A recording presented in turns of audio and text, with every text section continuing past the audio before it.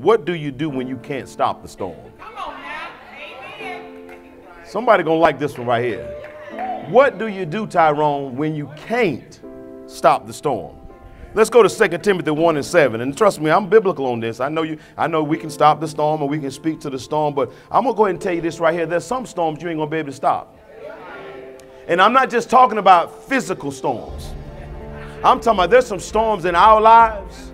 You can pray, you can fast, you can run, but I promise you that storm's gonna keep coming for you. Why? Because you cannot stop every storm. So somebody say, I'm not gonna stop every storm.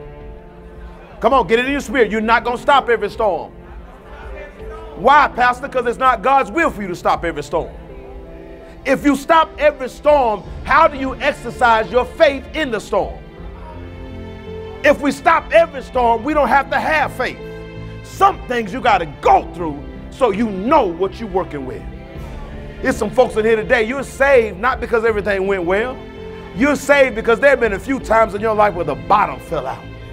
But you hung in there. You kept on praying. You kept on believing. And even though God didn't fix it when you wanted him to or the way you wanted him to, you look back over your life and you realize he really was there all along. Everybody that talks about Job oftentimes preaches it, and don't get mad at me, but they preach it from an ignorant perspective. Again, ignorant is not stupid, it just means you don't know. And oftentimes we repeat hand-me-down garbage and knowledge. And when people talk about Job, people say Job went through what he went through because the devil asked God for permission and God allowed it to happen. That's not why Job went through what he went through. Don't say, you ain't got to say nothing, I'm here to teach you.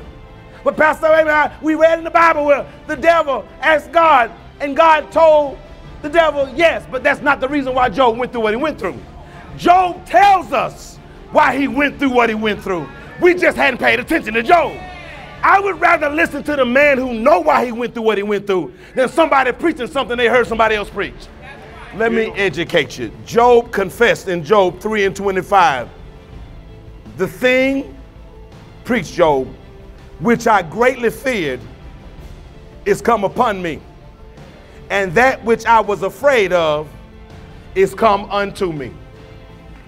Why should I be clapping? Because Job just liberated the whole church. Job says you don't need to think that just because the devil asks, can he do something to you, that God's going to all willy-nilly give him permission. You see how we painted God? That God just sitting up letting the devil do whatever he want to do. That's not how it works. God says the only reason why Job got attacked, the only reason why I told the devil yes, don't miss this, is because I wanted to work that fear out of his heart. Come on, somebody. Okay, listen, I used to be slow too, so let me slow it down. Job said, the thing I fear the most. See, the thing you're afraid of is looking for you. Good God Almighty. That's why you can't fear being broke. You can't fear divorce. You can't fear losing your job. You can't fear not being liked, because the thing you fear is going to happen to you. Job said again, the thing which I greatly feared, it has come upon me. He didn't say God did it. He didn't say the devil did it. Job was sitting there. Don't miss this. Job was afraid of losing his kids. And he lost his kids. Job had plenty of money. I got plenty of money. I got plenty. Yeah, Job had plenty of money. Guess what? Job lost his plenty of money. Job had a fear of his wife cursing him and encouraging him to die. And what did his wife do? Cursed God and told Job to go ahead and die. See, we look at the Bible and think, oh, God just let the devil do whatever he wanted to do. No, God's going to work that fear out of you one way or another. Come on, somebody. This is why I'm not afraid of failure. If you're afraid of failure, guess what?